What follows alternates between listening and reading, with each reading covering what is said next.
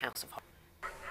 They said, go and see the Waltons, and I thought, you know, John Boy and all that, but it's nothing like that at all. At this Walton house, you're never sure who or what is going to pop up next. Vampires, gargoyles, witches and worse. It's all the work of Chris Walton, who's travelled the world looking for just the right props to make people jump.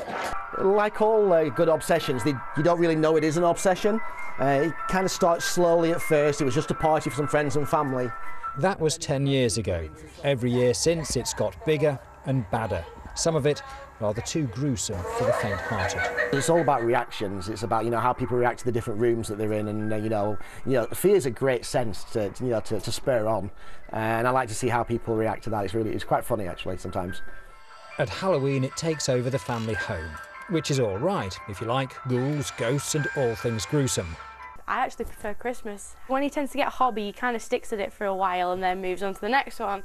But in terms of the research that he goes through, he'll watch horror movies all night long to see, yeah, I want that prop, it looked good, that'd make people jump. So yeah, his obsessions tend to go a little too far, but it's all for a good cause. And that good cause this year is cancer research. The hope is the Frights will raise a scary amount of money, with those brave enough to take a tour encouraged to make a donation. Wow, Chris Walton and his daughter Frankie join us now. Morning. Morning. Morning. How long does it take to get it all ready? It takes about 2 weeks to set it all up, but to actually build the props, it takes most of the year. We're starting February normally. And it involves quite a bit of investigation, because you go over to the States, don't you, for some ideas? Yeah, we do, yes. We head over to the Halloween fair in St. Louis, Missouri, and spend some time there to look at what's happening in the US. So, Frankie, did this happen over a period of time? Why did you... The first year you did it, presumably it wasn't so big, and then it's just escalated, has it? Yeah, it basically started 5 years ago from a Halloween party. My dad's always had a passion for Halloween, and we always said, get some family and friends together, and then it turned out, our neighbour said, this is amazing, why don't you open it as an open house? And we was like, we'll give it a go, and 5 years on, we've actually never looked back, so... And how scary can you go? Because we warned, we gave a warning to some of our younger viewers there, because you've got to get that balance right, haven't you? It's really difficult to just figure out what the right balance is, but our kids these days are incredibly resilient. It's sort of some of the younger adults that are not as resilient anymore. You know, a lot of people have got fear of clowns and things like that. So we have to just get the balance. And tell us about the fundraising part of this. Tell us a bit about that. I'm going to say this year I decided to kind of sort the media out, if you will. If anyone had an email address, a phone number, I tried to contact them to try and get the word out about this, because it's for charity. I got in touch with the local mayor's office that we found out only lived 10 minutes away. So he actually came down and cut the caution tape, as the ribbon, as you will.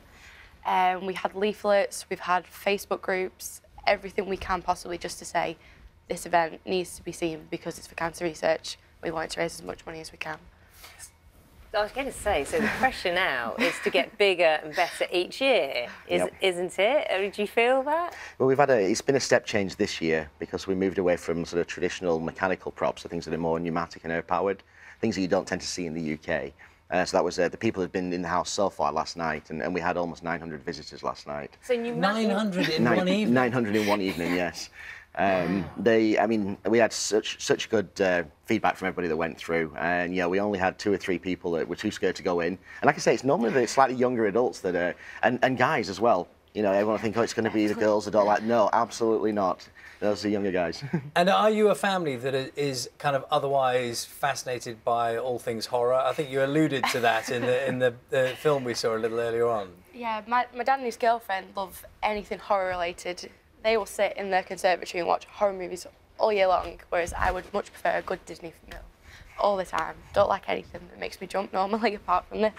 Well, good luck. Good luck this year. Clearly, people already find it fascinating. So, thank you very much for coming to tell us about it. No, thanks for having us on. Appreciate it. Do stay with us. We'll have a news summary in a few moments.